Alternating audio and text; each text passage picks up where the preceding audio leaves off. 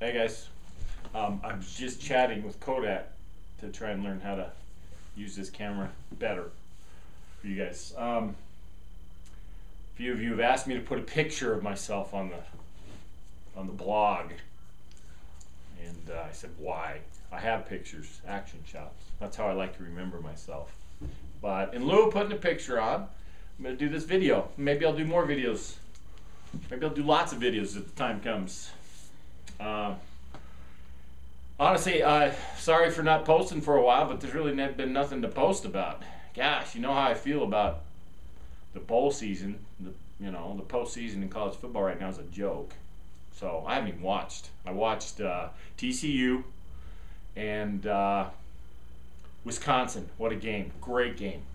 Great win for the little guy, if you will. But, now TCU is going to be in the Big East and AQ, and they'll win that conference every year or be close.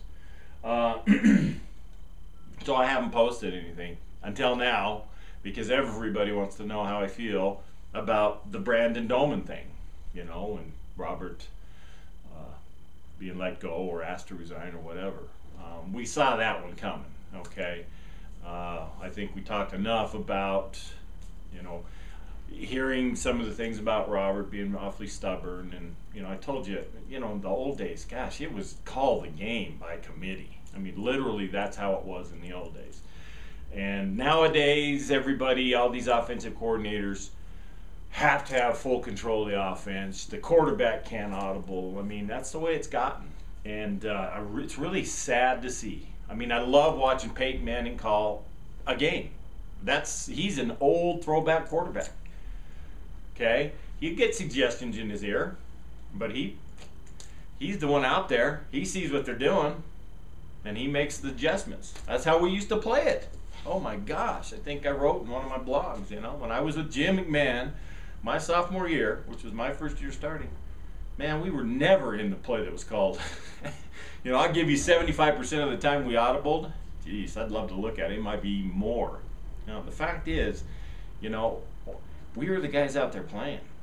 We knew what was going right. We knew what we could do, who we could take advantage of. And the coaches, there's one thing about Lavelle, man.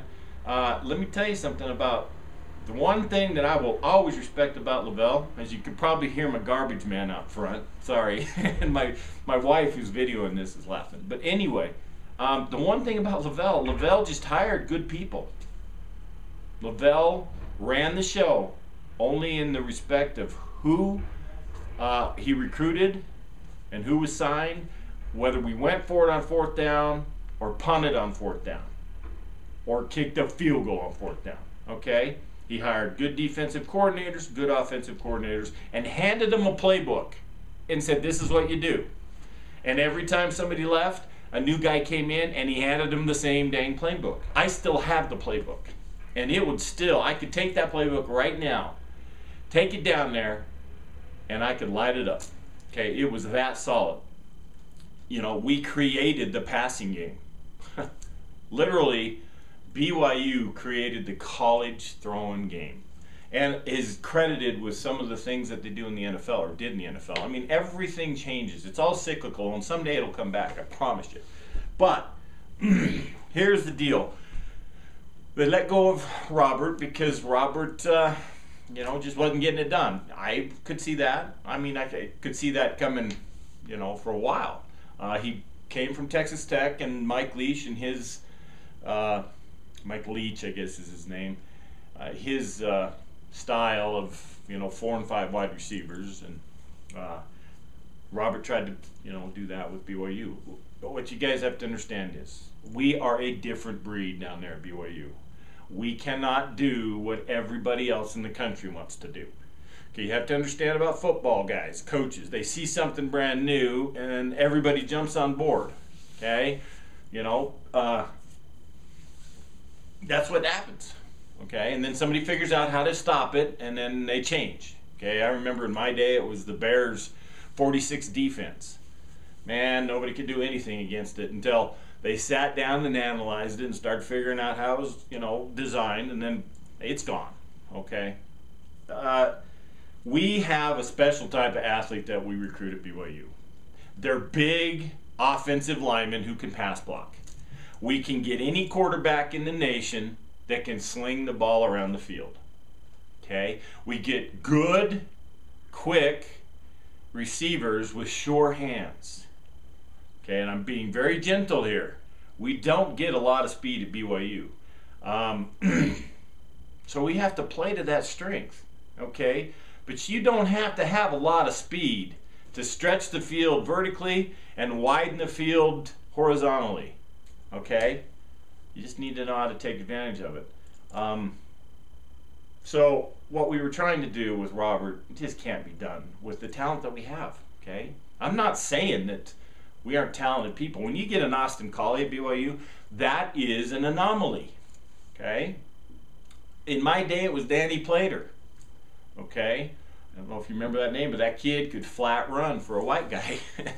And don't get me wrong, but we had Adam Haysbert. Now he could run, but he couldn't adjust real well to what we had to do on the fly. He did some things after I was gone, but the point I'm saying is we have to get back to doing what BYU does best, and that's throw the ball. Now, I heard somebody, yes, the reason today you're getting this is I sat in a guy's office for over a half hour because he wanted my opinion on, the hiring of Brandon Doman. He says, Brandon's come out and said he's going to throw the ball around. But he's going to set it up with the run. Okay, I am totally on the other end of the spectrum, guys, of that. Okay? BYU doesn't get those types of backs. Even Jamal Willis, who I think is the best back they've had there, okay, really couldn't do it in the NFL because they're just not that type of back. Okay? I don't believe BYU can set up anything with the run. Okay? We got to throw it around every down. I'm telling you. My senior year, okay, and yeah, I'm going to tout our team from back in 1983, but our senior year, we set a record for total offense per game at over 585 yards a game. At that time was a record. Okay? Guys, we averaged over 200 yards a game rushing with guys like Casey Tiamalo, Wayman Hamilton, Bill McNabb, Eddie Stinnett. These guys weren't great running backs. Okay? But the point was, everybody knew that we were going to throw on every down. Okay, that's what our first option was going to be. Okay, so they lined up to rush the passer. Okay, they're in full sprint mode. And what do? We change up by running the little draw trap every once in a while, and we're putting up 200 yards rushing a game. Okay, that's what happens. Now we've got email going off or text going off. But how is Brandon going to do? I don't know until I see it. Until I see what he's going to do. My point is, guys, we got to get back to using what we have at BYU as far as talent structure. We're always going to play good defense, bend but not break with Bronco. I'm telling you, man, the guy was the difference in the last half of the season. Okay, had they been able to put up some points, things would have been different. I don't remember, gosh, the last time, I think there was a record going that started while I was down there that BYU was throwing, 3 touchdown passes a game for, 500 games in a row or something. But, Broncos got it going defensively. We just got to figure out, what to do offensively. And I know what to do. So Brandon Doman, if he's as bright as they say he is, that's a start. But let's see what happens, when he gets out in battle. And you know what? My advice to any young guy is, be malleable, if that's a word, flexible. Listen to, you got a kid, Jake Heaps, is going to be he's going to put up some numbers. You guys will be surprised. Well, maybe you won't. If they let him do it, teach him the game. He's the the second or offensive coordinator on the field. When in my day it was Jim McMahon and Steve Young. Okay, coaches came to us and asked us about our opinion. I mean, they wanted our input before the game, during the game, after the game. So, we got to throw it around. I don't want to hear any more of this garbage about we got to run the ball. Okay, we can't run the ball and win games. Okay, we may be able to run the ball and go 6-6, but that's, you know, those days. No. We got to get back to just lighten it up and yeah, bring the excitement back. So, but the last thing that I want to address before I run out of time is, come on, let's get off. I've heard people say, oh, Brandon is the head coach in waiting. Okay, what? You know, and that Bronco should have known more about what was going on the offense and been involved in making more of these calls. And you know what? That's garbage, guys. You know, Bronco is a great defensive coordinator and he's a great head coach. I mean, I've thanked Bronco, you know, the first time I met him for bringing back the tradition. You know, and he's opened his arm to us ex-players' arms. You know, that's unfair. That Bronco should have nothing to be blamed about. Because guess what? Robert Denai was already in place when they hired Bronco. I mean, Robert Denai was the guy. Okay? Yeah, Bronco didn't have any, you know, any say in that. Now you can see that he's somebody was wrong. Okay? So to blame Bronco for anything, let me tell you a story real quick. And I've said this to some people. I played under Lavelle, okay, and the greatest man I've ever met. Lavelle knew very, very little, and I'm giving him more credit than due, probably, about our offense. He just knew to win we had to throw the ball. And he just said, go do it. But I'll tell you, one time, it was my sophomore year, Ted Tolmer, offensive coordinator, Jim McMahon, senior year, we have a timeout in a crucial game. And we're on the sideline, just a couple, you know, the receivers and quarterbacks, and we're discussing a play, you know, what should we call on this critical third down. And you all remember Jim. He was quite a flamboyant and, I don't know, what do you call him? He was quite colorful.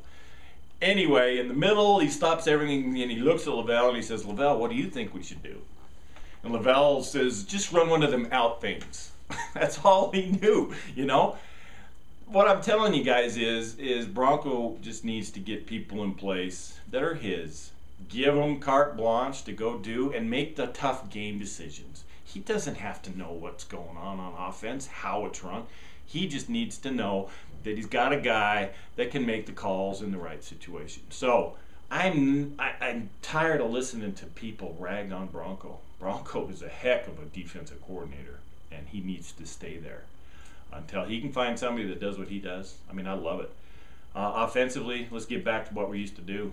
Literally get back to what we used to do. Get out of the shotgun, put two backs in the backfield, and let's get her going. And like I said, anybody want it, I got it. Playbook's out in my garage right now.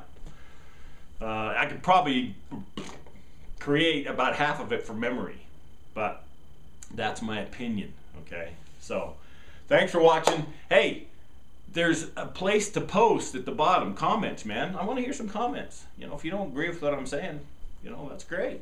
I know that I'm right, but that's okay. I like to get into arguments a little bit.